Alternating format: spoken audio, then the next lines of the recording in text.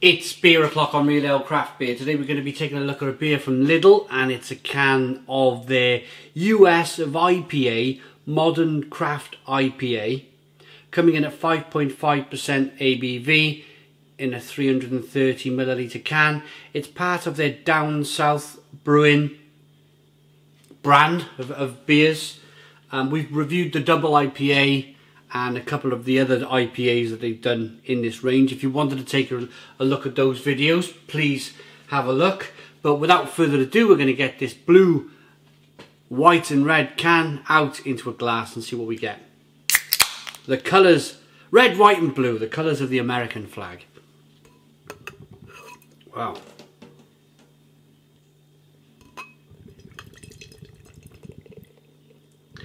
So straight away I'm going to say this has been brewed by a regional brewer in the UK. You can tell it's a regional brewery beer just by the colour. Just by the colour.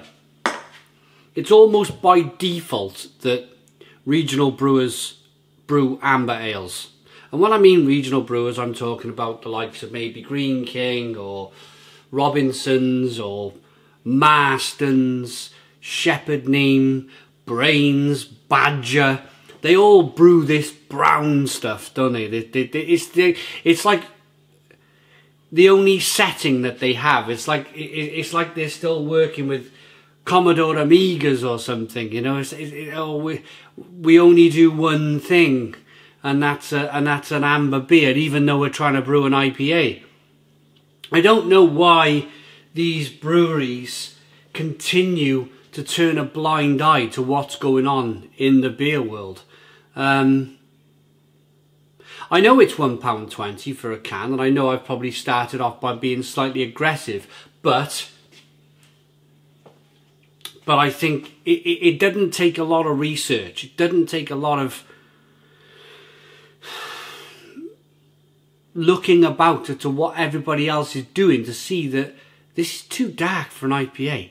This is an amber beer. This is a dark amber beer. What are they thinking?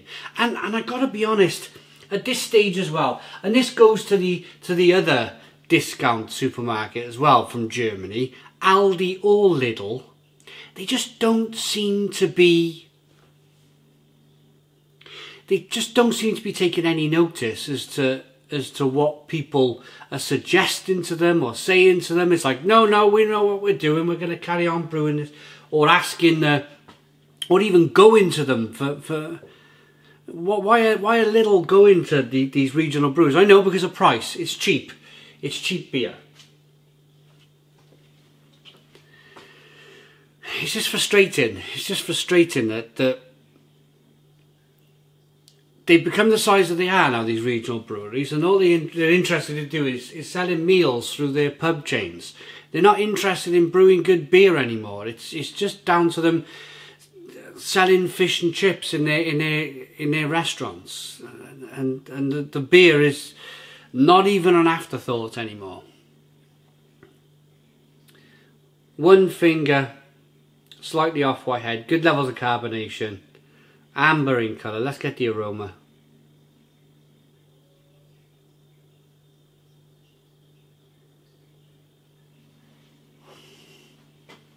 It's quite hoppy. In all fairness to it, it's quite hoppy. But you're always battling with that malt that's there as well. You're always battling with that. It's got quite a nice aroma. It's orangey and grapefruity. It's like lemony flavours coming through.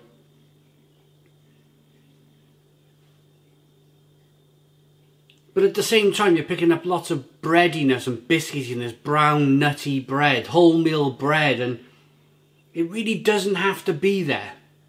Let's dive in. Cheers.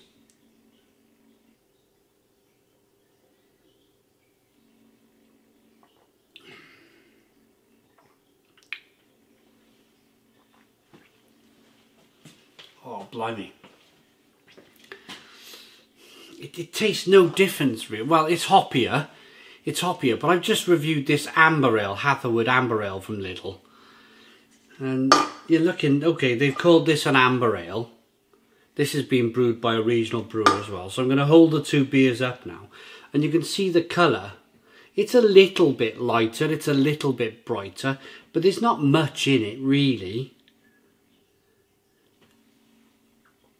It has a similar, that's a cherry kind of ready, and that's the same aroma but with a grapefruit and orange peel and lemon aroma to it.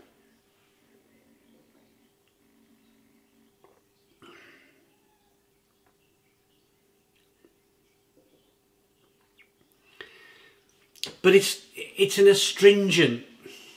It's a really coppery, astringent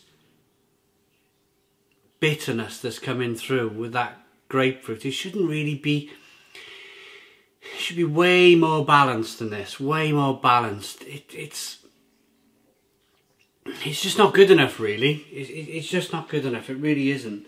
Now, some of you might be new to beer and you might be tuning into this because Lidl have just brought this beer out, and you're probably wondering what I'm talking about in certain instances. So, the colour. Why am I concerned by the colour? Right, because what should be happening is the hops shining. American craft brewing is all to do with hoppy beer, making the hops shine. So what they do, they use a lighter malt, so there's no biscuity flavours or bready flavours coming through. And they use a yeast called US-05 yeast, which is a very clean tasting yeast. And again, it's about promoting the hops. It's about making the hops shine. And when a regional brewer carries on using their house yeast and their bready, malty, biscuity kind of hops, then and then hop oil. They're using these kind of hop oils. I've been to a region. I've seen them dumping this oil into the beer.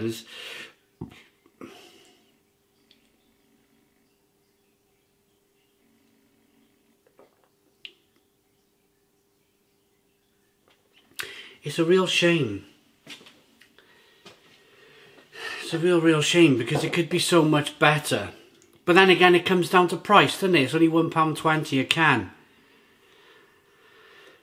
Here's the information on the side of the can. India Pale Ale. That's what they put down. Contains barley and rye. Why are they putting a load of rye in the beer? Why are they doing that? I have no idea. What is it, a rye IPA? Nobody from Lidl, I tell you, because I've been ranting about these beers for a long time now, and nobody from Lidl are watching, nobody from Aldi are watching. They're just going about doing their own thing, muddling through, trying to produce cheap craft beer, and it's just a bit rubbish. For me, that's a 4 out of 10. That's a 4 out of 10 from Real Ale Craft Beer. Little or no effort at all has gone in from the regional brewer that they've chosen to contract brew this beer. There's no thought process, there's no effort. It's just, oh, we'll brew another amber beer and we'll whack some hop oil in it. And it's dreadful. 4 out of 10.